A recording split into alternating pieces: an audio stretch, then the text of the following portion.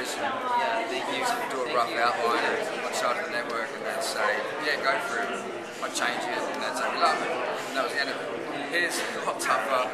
You know, showrunner David Zuckerman is like one of the most, known as like the most thorough story guys alive.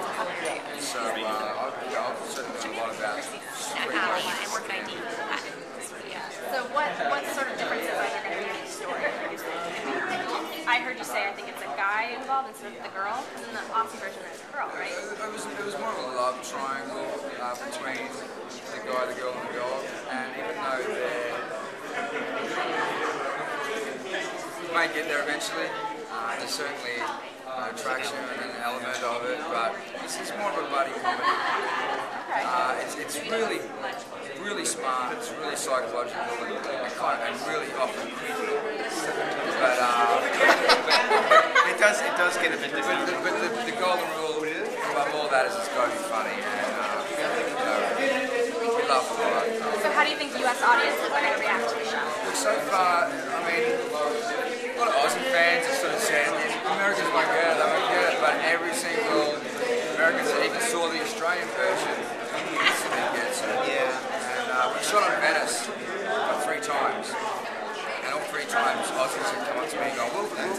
But the last time, since the promos, we had like Americans saying, hey, you Wilfred, yeah, that looks great. Yeah, so I'm really hoping that they, so far there's a lot of goodwill. There are quite a few people who have actually seen the pilot, and I think we're not concerned, but we sort of figured it was one of those shows that would take a few episodes in to really kind of grasp the concept. And everyone that's seen the pilot seems to really understand it immediately. And it seems to resonate with people who find it fun. It's kind of wonderful, and I think we didn't necessarily expect that, and we were okay with that. I think it was one of those shows, we feel like it's one of those shows that we're happy to allow it to kind of grow and sort of build with people, but people seem to kind of grasp it immediately. When you bend the rules of reality, like we're kind of doing in this show, it can be easy for people to get confused, but you know, to pat this guy in the back, you know, like he just grounds it with such a, when he's acting, he's just so invested in it, you see it through his eyes, and I think that's a lot, you know, why American audiences are really kind of getting it, like they're seeing it through live performance. When do you think we can expect to see it? It's airing in June. Okay. Now, have you reported to the Hobbit set yet? Not yet. Not yet? No, I think it'll be either November or December. Okay. Yeah. Are you excited? Very excited. That's awesome. Now, did you see Iggy Pop on American Idol? I did. You did? What did you think? Yeah. Look, he's incredible. It's interesting, American Idol, as a venue for... It's so pop culture. You know, it's a very interesting place for sort of respected,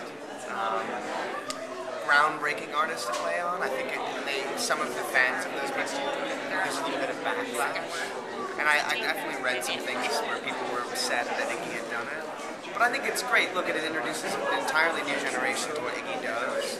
And the fact that he can do it the way that he can still do it, very much like he always used to.